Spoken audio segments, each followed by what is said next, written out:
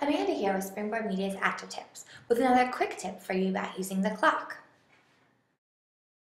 Once you have an assignment or something on the page, you can easily set up a timer to show students how much time they've spent or how much time they have left. To get to this, I'm going to hit Tools, More Tools, Clock. The shortcut is Command-Shift-U on the Mac, Control-Shift-U on the PC. My clock has a couple different options. I can look at it as an analog or a digital clock, or both. And I can also do a countdown or a count up. When I set my countdown, I can set it so that a sound is played at the end,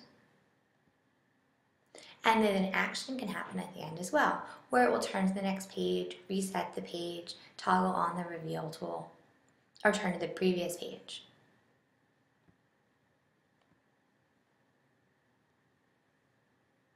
And now I can see my timer counts down. I can actually make this much bigger and move it all around my page. That little minus is going to get rid of that information at the bottom, your options, your toolbar. And if you need to pause the timer for some reason, you can pause right there.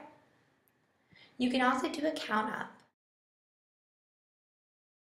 where it counts up to a certain amount of time. When it gets to that time, it plays a sound, and maybe it does an action as well.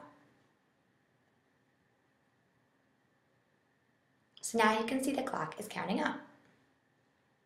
The clock tool is a great way to give students an amount of time that they're looking at for an assignment, or to show them how much time they've already spent.